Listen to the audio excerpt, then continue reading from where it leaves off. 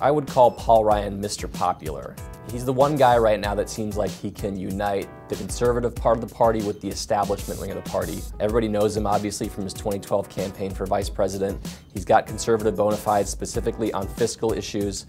He's somebody who, at least for now, both sides seem like they can be comfortable with. The question really for Paul Ryan is, if he doesn't want to be Speaker, should he do it? Could Paul Ryan get the House Freedom guys?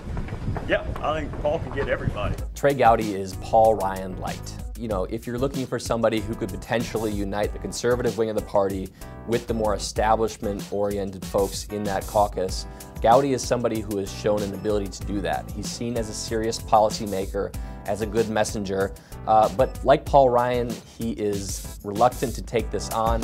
I said that I would support the nominee on the floor, but we don't yet have a nominee. So the fact that it's delayed, I will continue to campaign. Jason Chaffetz is the wild card here. You know, Chaffetz has some ties to the conservative wing of the party.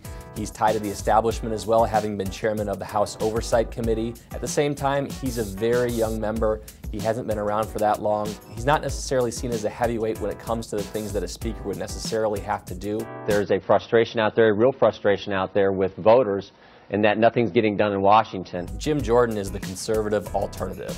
He's a guy who's done work with the conservative wing of the party, heading the Republican Study Committee.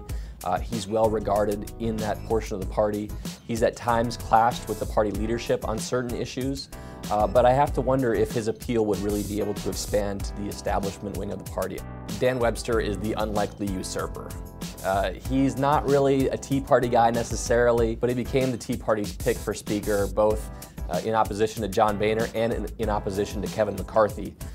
He does have leadership experience before in the Florida State Legislature, but he's not necessarily a down-the-line, hard-line conservative like the Tea Party faction of the Republican Party would want right now.